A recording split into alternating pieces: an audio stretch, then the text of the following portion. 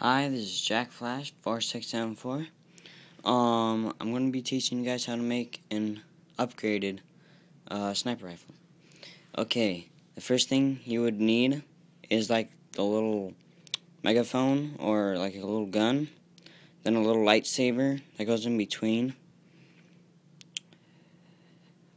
and you'll need 3 cylinders and one 2-piece. You need one with a single hole on the top, another lightsaber, and you would need 2 grabbing things that can only be able to be straight, and then you need 2 little grids, and you would also need like one of the whatchamacallit things, the thing that just put 2 things together. You need one of those to make it look like a really cool sniper rifle.